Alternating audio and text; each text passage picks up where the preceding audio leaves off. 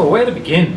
What a great topic, and what an amazingly timely topic, and how cool to see the place packed so much that people have to stand. And thanks for coming. It's always actually good. I'm sorry if it's a bit uncomfortable. Maybe at the halftime break we can, rotate people sitting and people standing. But it's great to see this measure of interest in the topic. And I want to thank Prime Minister, the gentleman temporarily holding the office of Prime Minister, Tony Abbott, for whacking it up on the front page today, so to speak, to give that kind of degree of relevance and currency. I also want to acknowledge the Gadigal mob of the Eora Nation, whose ground we are meeting on, and acknowledge that sovereignty over this country, as across this entire continent, was never ceded by the Gadigal or anybody else. I also want to acknowledge Jamie Parker, your and my Greens MP for Balmain, and Jenny Leong, who's here tonight, who's going to be the first MP for Newtown. Yay! Yes.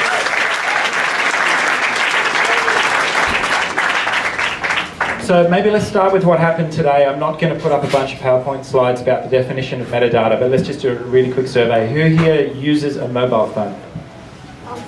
All right, this affects you in that case. Who uses the internet? All right, who has a bank account?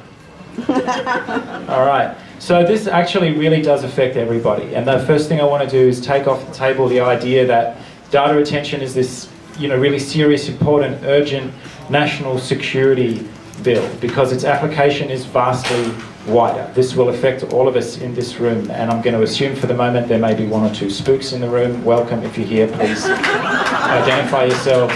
But I'm also going to make the assumption, one hand.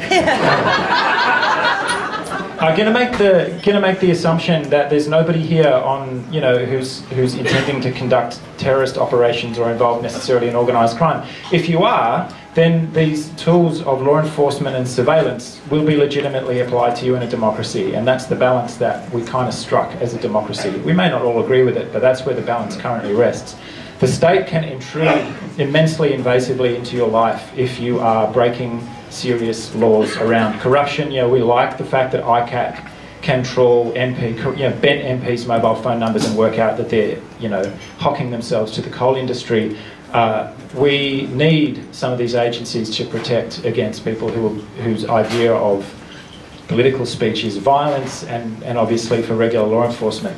But that is not what this conversation is about. And let's disentangle the idea of targeted, discriminate, lawful, warranted surveillance from that of indiscriminate mass surveillance rolled across everybody who put their hands up just now, every single one of us. My nephew is 6 and a bit years old, he's already using YouTube and stuff. Why the fuck does the government think it is appropriate to be trapping and storing his online activity? Like, quite seriously, it is that degree of creepy. So disentangling the conversation immediately from the problem that I have is the indiscriminate nature of what is proposed here. Let's start with what happened today. Prime Minister got up this morning and pointed the finger at Opposition Leader Bill Shorten and basically threatened him with an ultimatum. You will support us shotgunning this 2-year mandatory data retention bill through the Parliament. We don't know what it will cost. We don't know what the final metadata set is, so we can't yet tell the industry exactly what we want them to store. We don't know even exactly how widely it will apply. We know that circumvention by anybody with a moderate amount of technical skills, or even an amateurish amount of technical skills, people who are smart enough to open up a Gmail client, will be able to circumvent some of the capabilities of data retention. We also know that once instituted, it will be expanded. So some of the agencies are already talking about a 7-year mandatory data retention period, but they'll settle for 2, to keep the peace. Some state police forces, at least, are on the record as being very keen of being able to track and store session logs, so every website that you visit. They've given that up for the moment as well, but these laws will be expanded. It's immensely difficult to wind them back. So Prime Minister has effectively stood up at this press conference with a federal police banner and the AFP Commissioner standing behind him and said, I've written to you, Bill Shorten, and then I've leaked the letter to the Australian, so that's an act of good faith right there first thing in the morning. You will pass this thing by mid-March, whether you like it or not, before the committee, the 2 parliamentary committees that have been set up to analyse the bill have reported. So the Prime Minister doesn't even know yet not even paying basic respect to the parliamentary processes that say complex, controversial legislation be submitted to these inquiries.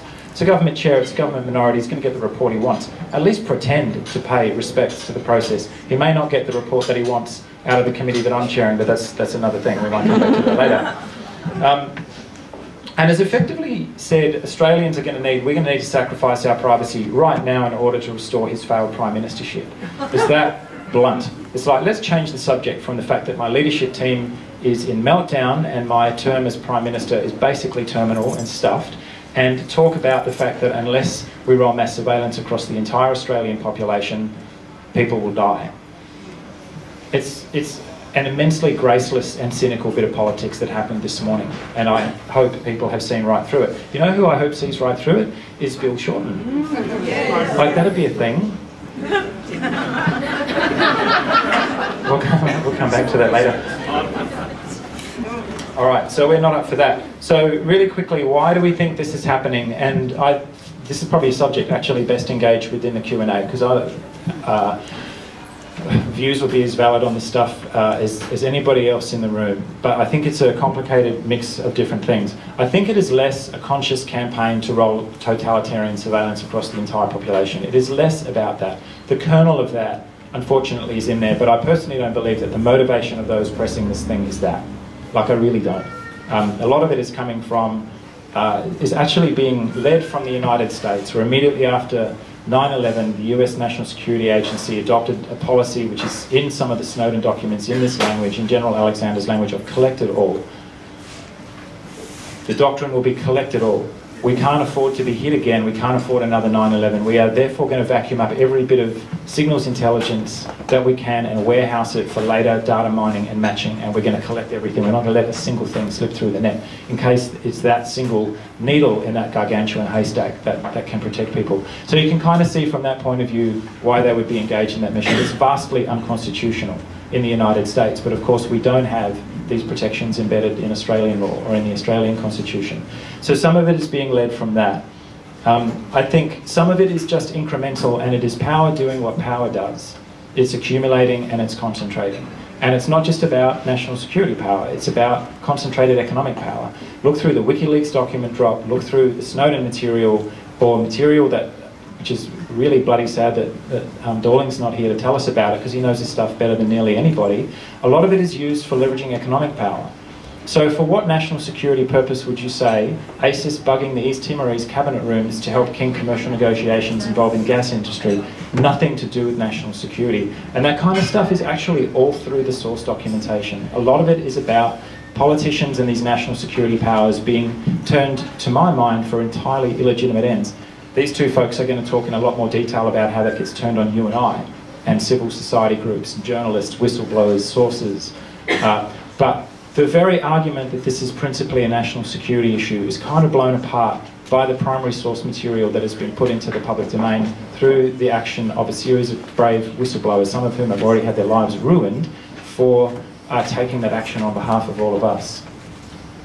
Some of it's about copyright. You know, if you're a rights holder and you want to retain an extraordinarily narrow and restrictive approach to distribution of content and pretend that it's still 1960 and people will wait for 6 months before a piece of content arrives, rather than just vacuuming it down off BitTorrent, rather than maybe amending the way in which you deliver content so people can get it, you would like to be able to prosecute file sharers, then you'd be really interested in download volumes and who's visiting various sites around the web.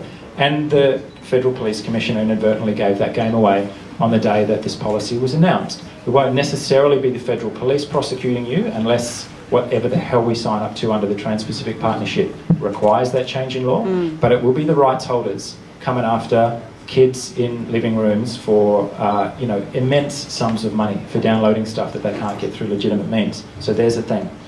And I think a lot of it is about very, very local politics. When something horrific happens, our demands as a community and the demands in the media are to do something.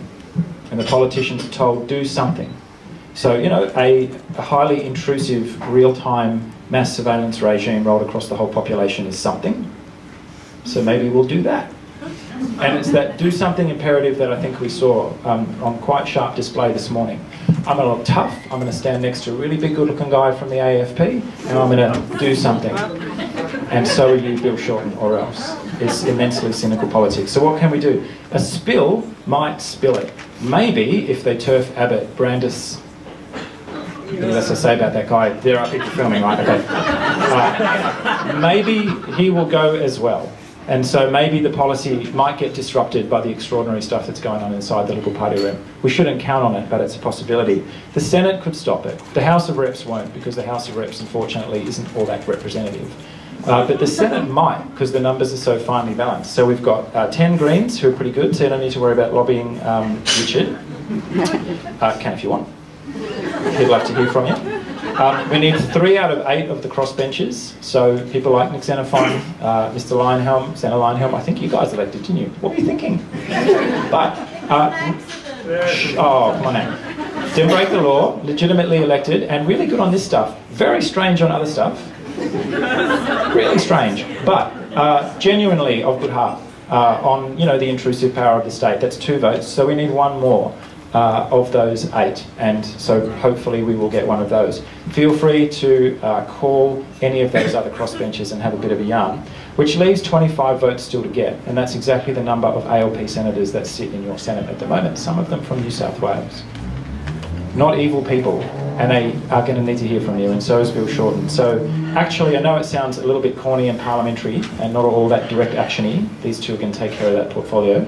However, if you can persuade the ALP to show some spine and not be treated like garbage, as they were this morning on this issue, it actually can be stopped in the Senate. And we can have a smarter conversation then about getting a warrant, about actual reforms that would protect people, rather than continually running these piecemeal defensive campaigns. Stop the net filter, stop data retention, stop this copyright absurdity. We need to actually talk about a proper digital rights manifesto that protects the medium and protects us as human beings operating in it. And we don't deserve any less than that. It's hard to have that conversation while these piecemeal defensive fights are happening. We've been discussing the most powerful communications medium in human history, like we really have. Don't let them ruin it, but let's use its power to connect us to each other in its own defence and in our defence. Because we can walk out of this room tonight and it's really unlikely that there'll be guys in white vans picking us up and taking us away. We couldn't hold this meeting in China or Burma.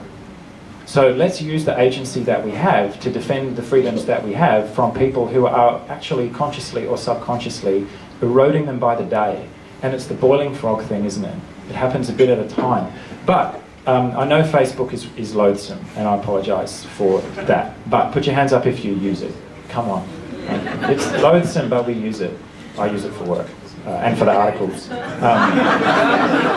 But it's there, right? So collectively, between all of us and all of the people that we know on Facebook, that might conservatively be around 10,000 people. I don't know if that's an accurate guess or not. I don't know, how many are we tonight? We're like 160 or something? 100? Okay. So, multiply that out by everybody who you could reach on Facebook, but then multiply that out by everybody they could reach. Because they will have just got a communication from someone they love and trust, not a politician, but a friend or someone, in their family. They're much more likely to share that. And then suddenly you're talking hundreds of thousands of people and into the low millions of people. And that's kind of what I mean, like using the connected nature of the medium. Face-to-face, I think, is still king in politics. It's still where it happens. It's still what actually matters. But the power of this medium, I think, shouldn't be forgotten. As long as you don't mind being put on some lists when you're signing petitions and that kind of stuff. Oh yeah, cue nervous laughter. Okay, I'm going to stop at that. And we'll come back in the Q&A, but again, thanks so much for being here tonight. I'm looking forward more to hearing what these 2 have to say.